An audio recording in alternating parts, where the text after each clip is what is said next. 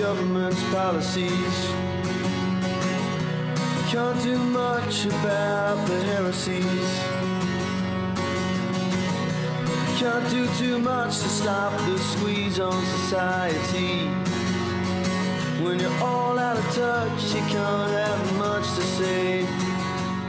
We have government broadcasting through the ABC and special broadcasting services. We have the commercial stations, and public broadcasting, which is community group based, is the third leg. As our local minister, hopefully we can ask you to, on our behalf, help us with our campaign for public TV. What's the Liberal Party's thoughts on public TV? Well, look, I think it's a great idea, and we ought to be encouraging, much greater diversity and choice.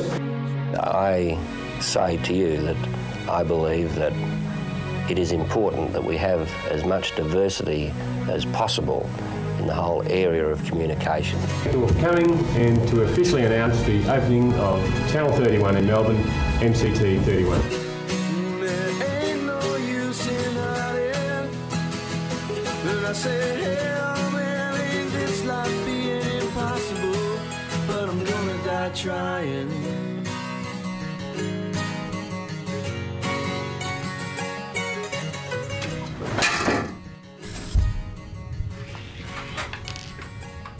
All commercial and national stations were given the spectrum and support to commence digital simulcasts. What a miss for SBS!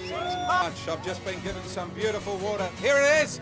And ladies and gentlemen, there it is! Congratulate Channel 31! Unfortunately, community television was left marooned on analogue.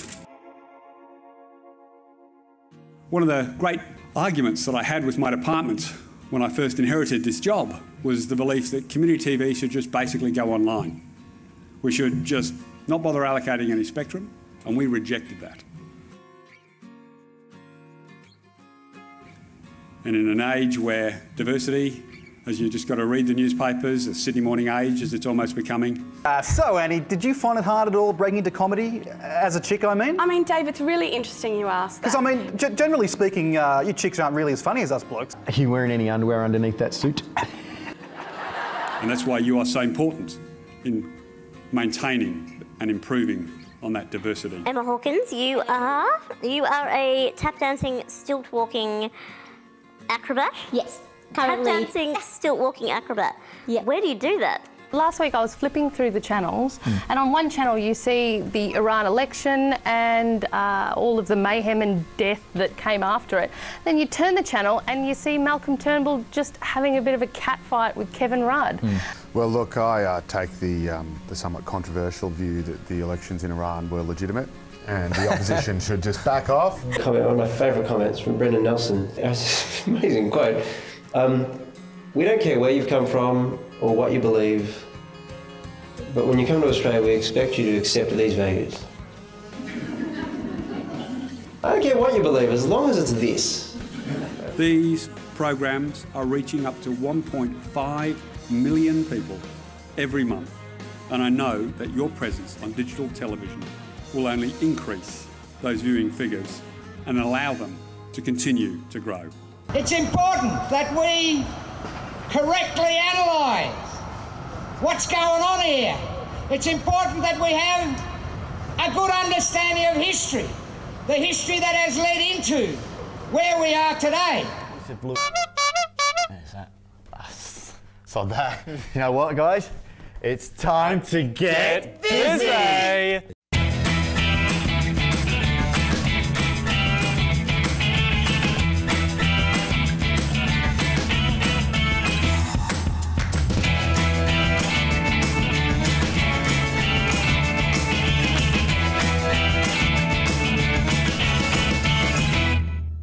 Hello and welcome to part 2 of our 20 years of Channel 31 special.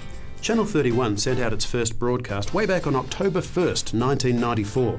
Last week we helped commemorate by taking you on a guided tour through the last 2 decades of community television. But 1 hour just isn't enough. Our editors have spent weeks slaving over computers, plugging in countless hard drives, filtering through thousands of hours of footage. So tonight, Isabel, Stephen, Caitlin, Anthony and I will be presenting more of your community television history. Hang on a second. Where is Anthony?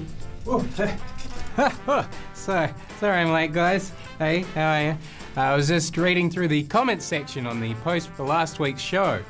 It seems not everyone is as excited as we are about celebrating community TV. For example, here's one from Reginald, who protested, "I, for one, applaud Turnbull's decision. About time my tax dollars stopped being spent on this rubbish." Hang on a minute. I don't think that Channel 31 gets any tax dollars. The government doesn't give us a single cent. We're self-funded, right? Exactly. Well, then why is the government looking to force community TV stations like this one off the air? It's simple. They can make a quick buck selling the licence to broadcast to the next highest bidder, likely a seventh shopping network, effectively selling off a public resource that enriches the lives of millions of Australians in favour of a few really effective and quite affordably priced vacuum cleaners. But people love Channel 31. They may not always watch us, but they certainly love us. Media diversity, student access, multicultural representation, grassroots sporting involvement, industry experience and content generated by and for the community. Who wouldn't love that? I think Mr. Turnbull has a fight on his hands.